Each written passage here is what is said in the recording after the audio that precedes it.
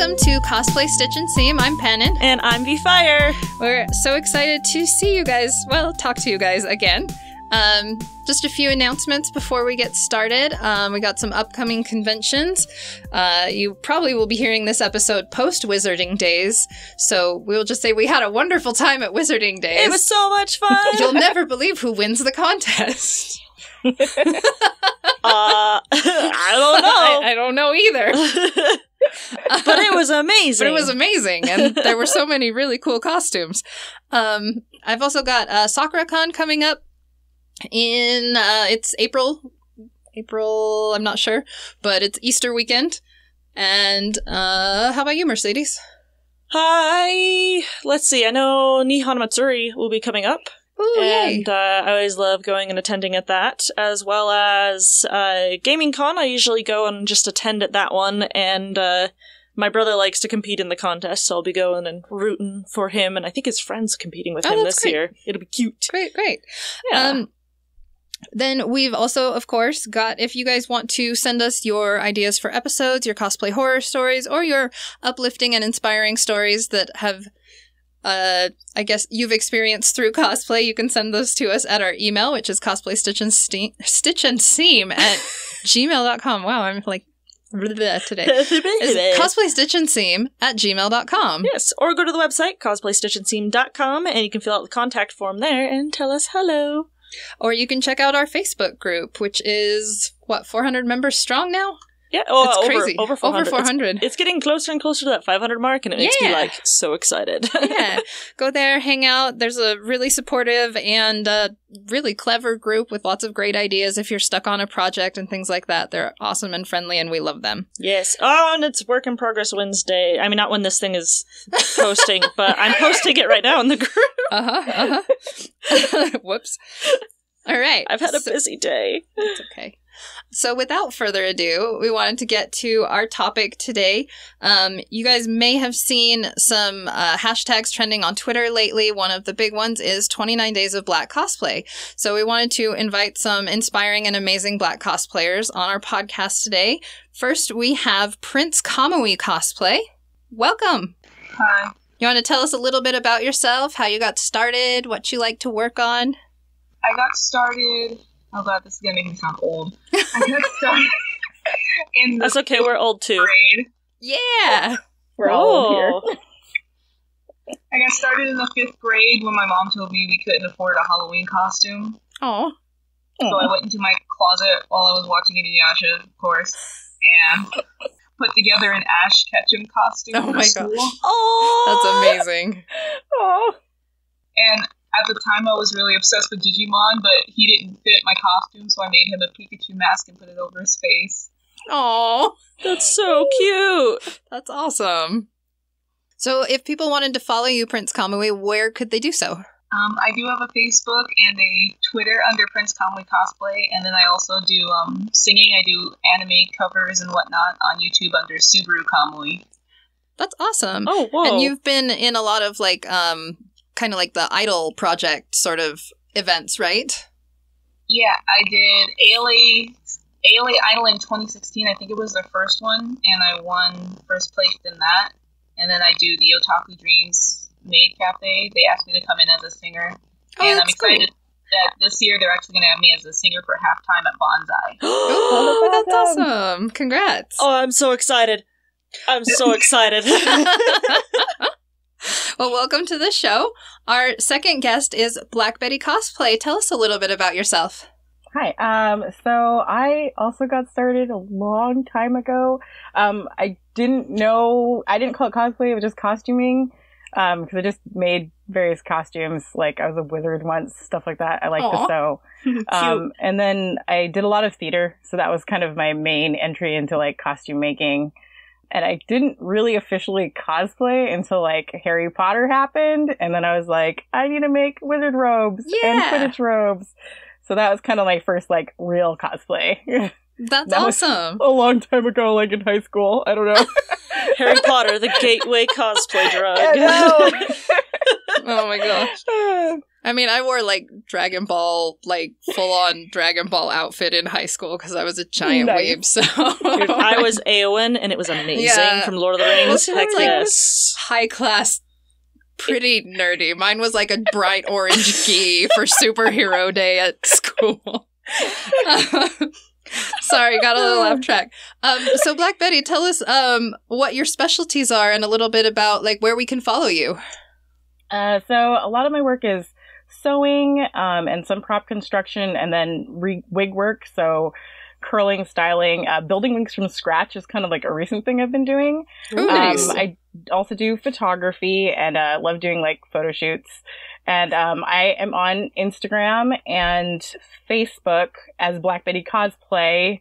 There's an S in the Instagram one because someone else has the original one. And then on Twitter, I am bbetty_cosplay. And then I just started on TikTok, which is also Black Betty Cosplay. That's awesome. I noticed on your Twitter, because I'm a little bit Promare obsessed, that you had an amazing Gallo wig, so yay. Promare for life. Yes, that's so cute. Oh, anyway. So welcome, Black Betty. So we just wanted to ask you guys a little bit about yourselves, about why the hashtag Black Cosplayer here, hashtag 29 Days of Black Cosplay are so important. Things like that. So we're probably going to just jump back and forth between you two as we go through these questions. So I'm going to go ahead and start again with Prince Kamui Cosplay. Tell us, what was the hardest part about starting cosplay for you? I don't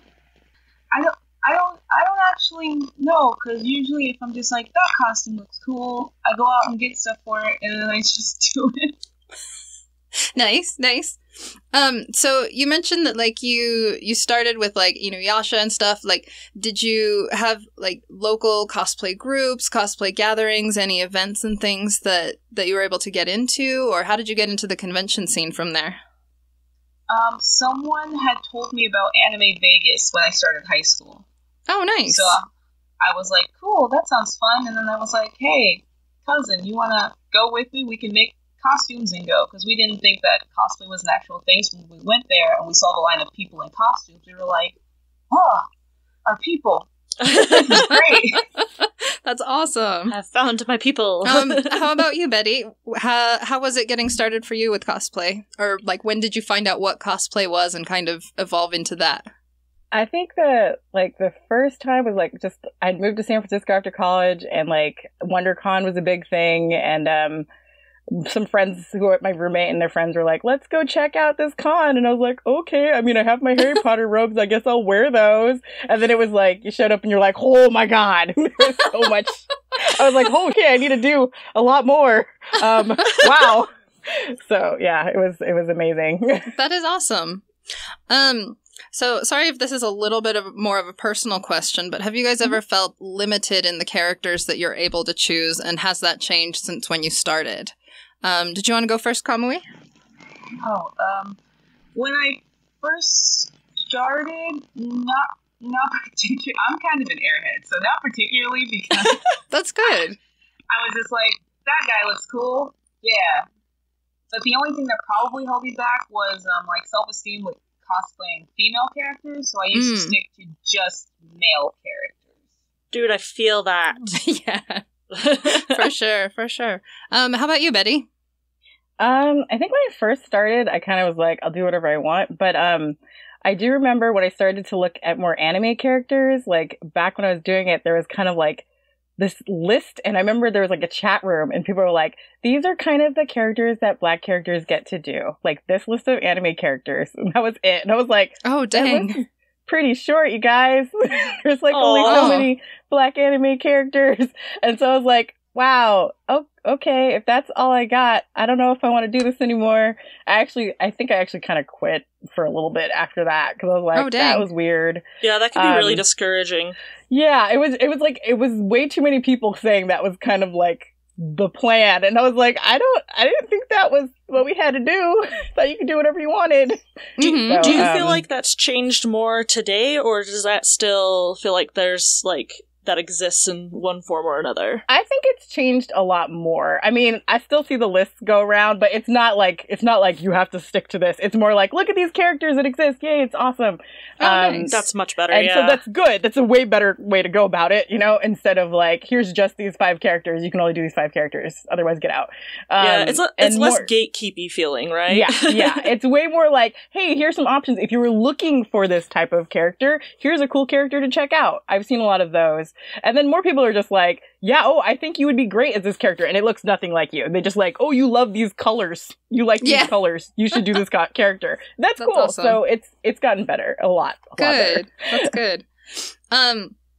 So we noticed, of course, because Twitter is trending with hashtags like 29 Days of Black Cosplay and hashtag Black Cosplayer Here was one of the older ones. Why do you guys feel like those tags are so important? Kamui? I think it's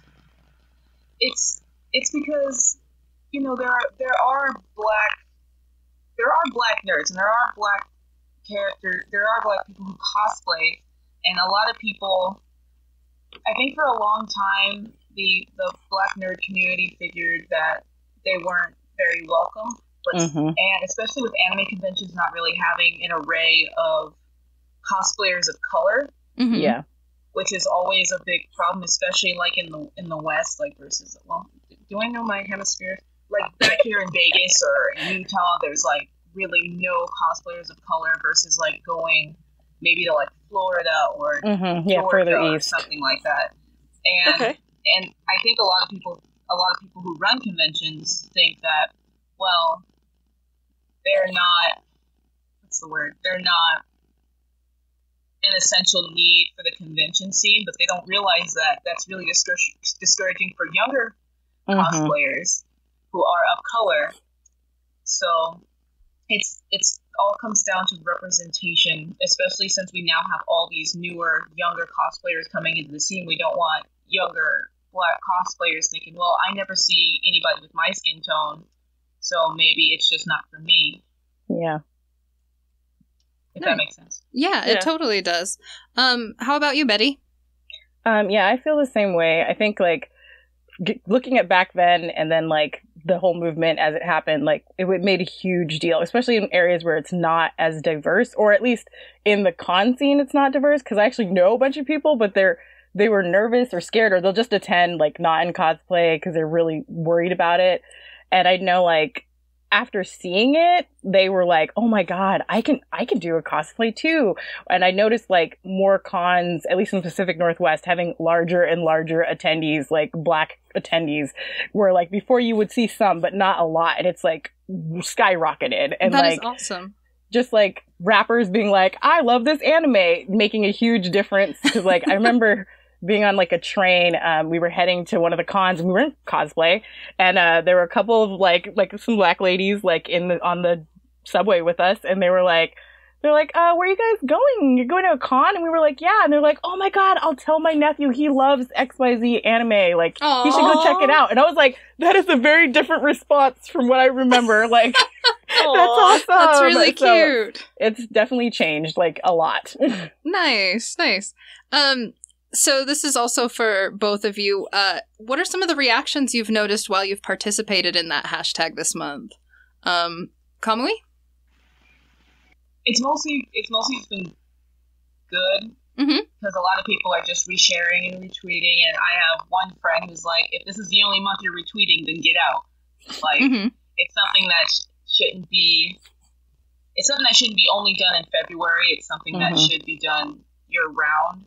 But it seems to happen more in February, which is a little bit discouraging, but it's gotten so much more attention since it first started that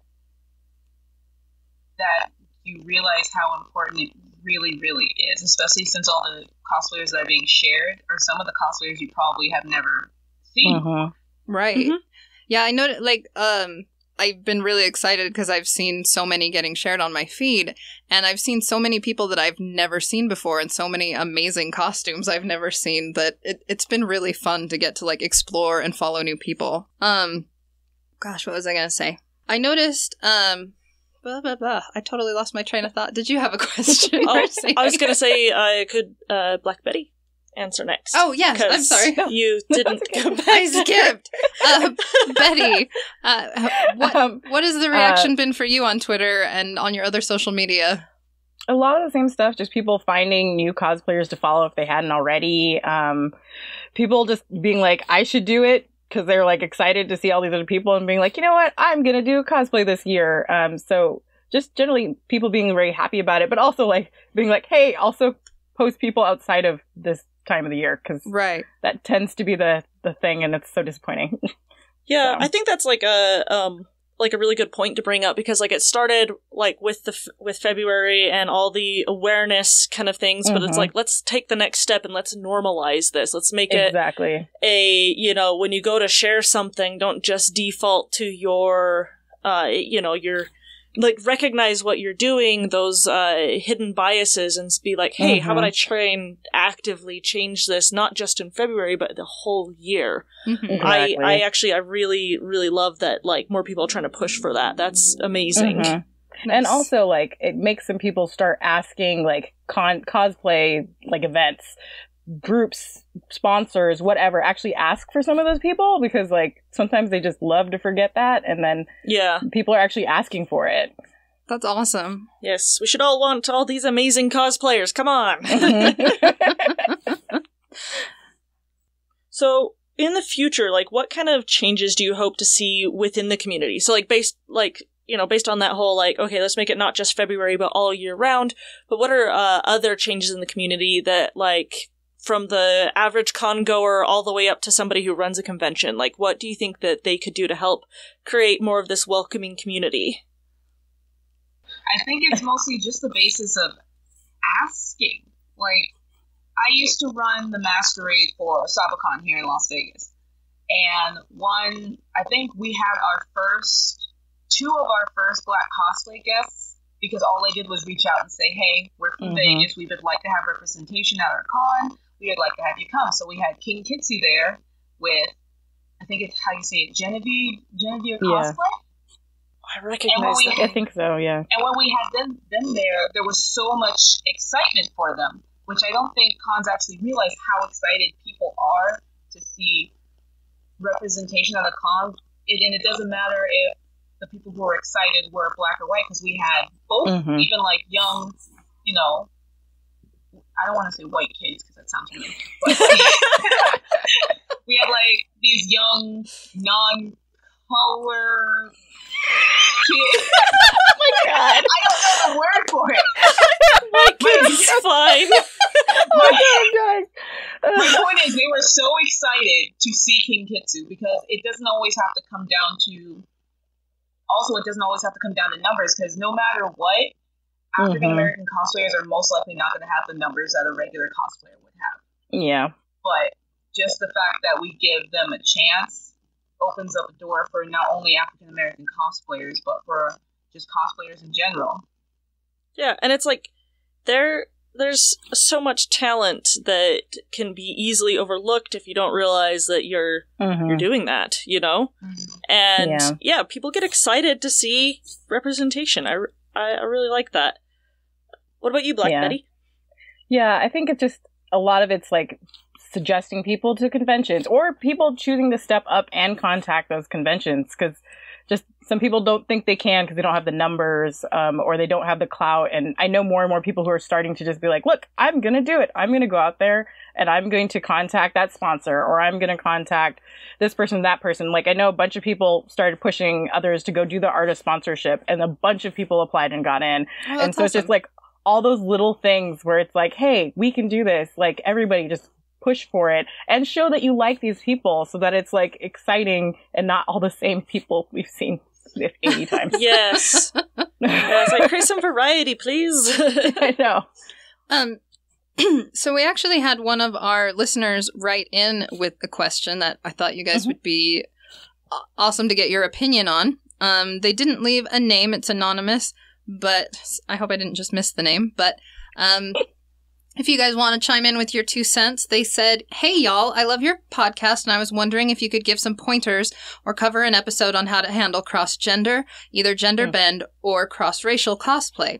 I know blackface is way wrong, but as a white guy who loves Lucio and Doomfist from Overwatch, how disrespectful would it be to attempt those costumes in my own skin? I guess I'm just worried about being accused of appropriating when all I really want to do is represent my love for them."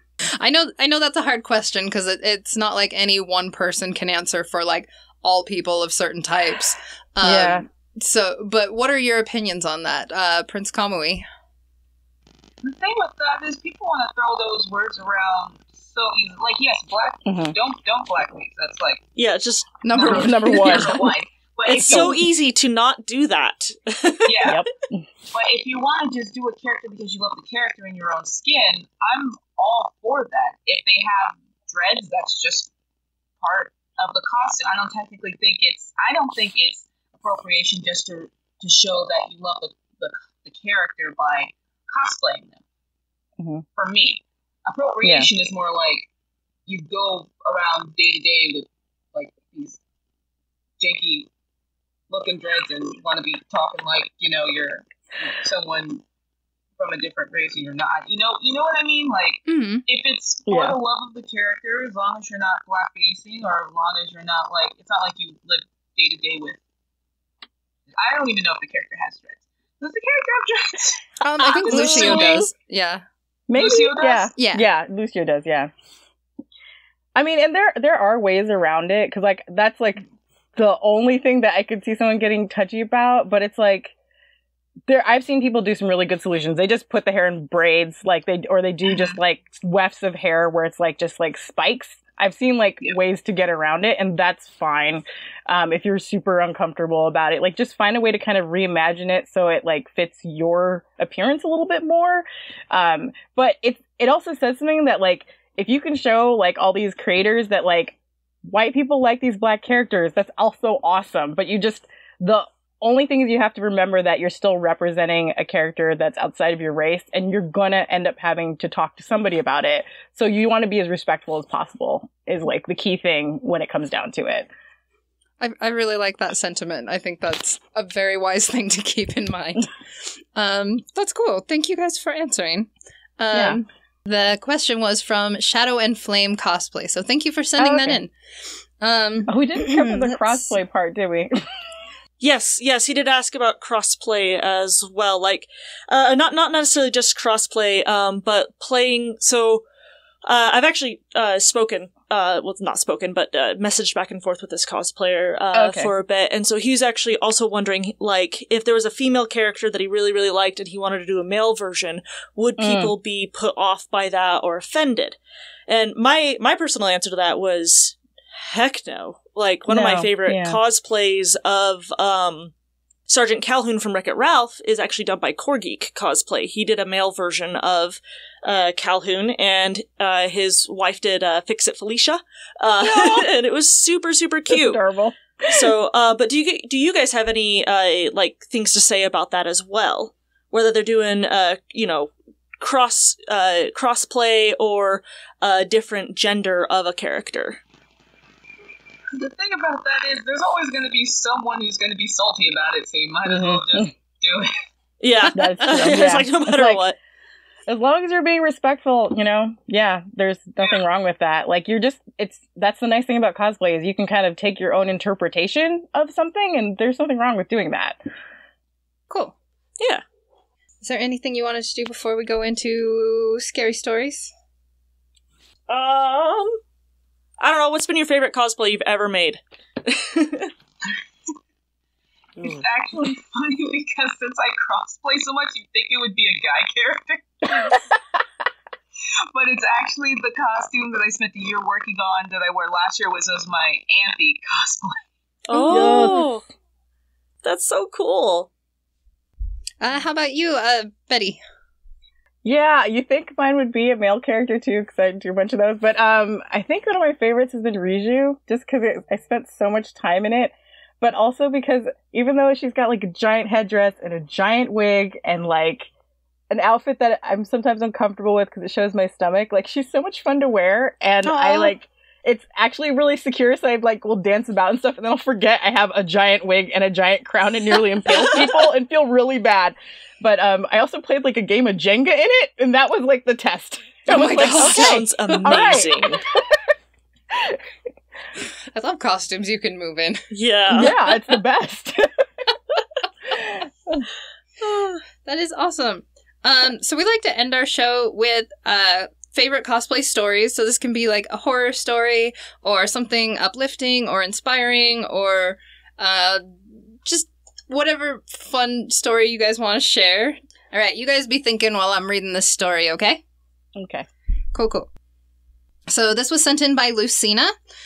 They said, okay, Pannon and Mercedes, I need to get this off my chest. This is the same submitter as the Nomad of Nowhere cosplay. This time it was Lucina, a significantly more ambitious costume that I still haven't finished but learned a lot on when I made the character's garments, what she needed to be recognizable. I took it slow, used my dress form and lots of reference, invested in suitable fabric. I really didn't feel like I could use sheets from Goodwill for this one, and after 2 weeks of sewing, ended up with a dress tunic that fit me, was comfortable to move in, had pockets, and best of all, looked like Lucina. Next up was the cape. This went together much quicker, and I instantly discovered the joy of throwing on such a simple item and having the length of it trail behind you. Now, the thing with Lucina's cape, and what most people actually don't know, is that it has a cowl that she can raise over her head. It looks like an infinity scarf all the way around most of the time, but she can also have a hood if she wants to. She doesn't do this in-game, however. The most I've seen it up has been in a couple of really cute pieces of fan art. Credit goes to Tierfing Plus on Tumblr, however, for giving important cape notes that, unfortunately, I did not follow, as I instead way overshot the cowl measurements. My cape had a cumbersome hood that almost dropped down over my eyes. Whoa. It was oversized and overdramatic and made me look very much not like Lucina, as she is typically recognized. However, I wore it up for most of the convention, as I was not particularly confident in the hairpiece I had stacked from cheap Amazon wigs. This still made for some cool selfies, and I had fun walking around with my dramatic cape swoosh, but then I was up first alone to go on stage in my first proper cosplay contest. Oh! It's time for me to explain some logic. I didn't have any prop to pose with but my cape. I had nervously practiced a monologue the night before, not knowing the exact parameters, but as it was an informal cosplay contest, the judges instead asked contestants to only be up for a short time. So in the green room, I mentally rehearsed some snazzy Lucina thing that I could say, butchering catchphrases from multiple Fire Emblem characters until I settled on a course of action. Aww. I would walk on stage with my cowl raised mysteriously, take the microphone, say I cannot lose because I fight for my friends, as I dramatically swung my cape and lowered my hood at the exact coolest moment possible. This was obviously something I should have been rehearsing physically and not just mentally. Here's what happened. My mind has blotted out that moment into a struggle in the dark, but I know that, for an instant, my head was stuck in my hood, and it took me not a single swift motion, but a struggle to get myself free. Oh no! I said my piece. It didn't matter. Everyone was laughing at me. The one saving grace was that the announcer took himself down with me by remarking, "That's about as graceful as I am in Super Smash Brothers." I am still genuinely ashamed of this embarrassing moment. Sometimes I'm able to find it funny, and sometimes I'm not. Either way, I have learned to take cosplay less seriously than the first convention, where I was stressing out about trying to make myself look cool like Lucina, instead of just have a fun in a costume. My cosplay still isn't done, but I've improved on it considerably since then. Yay! I brushed out my wig more to get rid of that horrible plastic shine, I got a sparkly headband, and I seriously reconsidered all of my life decisions regarding that cowl. What I ultimately did was partially disassemble it, because I had gotten the hood lining color wrong anyway, and then I took a chance to resize the hood appropriately. It now looks more like it does in the game, so I also added gold trim to the cape and cowl, and that way it is special now because it is mine. The hood now slides down if I try to wear it up, but thankfully now have the confidence to no longer need to do that. I don't quite have the confidence to ever go up on stage alone again, but I can't really regret what happened. It was a learning experience about having fun at my first convention and not stressing out too much over how I would do in a contest. And I have never had any shame about wearing a costume that wasn't finished. It just means that on the day I have Falchion to pose with, I can look back at my old convention pictures and see how the costume has grown with me. Until then, I'd like to advise everyone to remember, brush your wig, practice your poses, and appreciate those times when self-deprecation is weirdly supportive. You cannot lose, not only because you fight for your friends, but because there's no losers in cosplay contests. Aww, that's really cute. Thanks so much for sharing that story. That's so cute. Oh my That's the cutest gosh. thing ever. Oh my god. Oh. All right. Kamui, did you have one you wanted to share? So, at Otakon Vegas in January of 2018, I was doing my performance as Shuzo from season 2 of Show by Rock. Oh. And the last line of my audio didn't play. Oh no. No. So I panicked for half a second and then I just shouted the line. Oh, awesome. I was gonna be like, what did you do? and it was still good. I had a standee of Shuzo from season 1 and I smashed it with my guitar and they were like, that was great. And I was like, my audio didn't play and they were like, oh, it didn't? I thought that was just part of the skit. And I was like, great, let's keep thinking that. Yeah, you're like, yeah, that was totally on purpose. Good. Yeah, I planned that. That's awesome. How about you, Black Betty? Still don't have a super good one. I guess I have more of a cautionary tale. I guess that's the best one I got. Hey, those are always good. It's why I try really hard not to con crunch anymore. I had a photo shoot. It was early in the morning, and it was in Seattle. I live in Portland, and I had just finished up my wig. It was for Kingdom Hearts, and so I was hitting the road at 4 a.m. to go to Seattle, and I was driving. I had energy drinks to keep me going, and maybe an hour into the drive, I was just I am so tired. I'm so tired. And I took one energy drink. That didn't work. I started to take another one, and then I was like, "That's it. I gotta get off. I gotta go get off the road. I gotta get off the road. Maybe take a nap or something." So I ended up parking in a parking space in front of a McDonald's and taking a little quick nap. And it all was well until those energy drinks kicked in. And it was someone hit me with adrenaline, and I was just I burst, sat up. I was alive.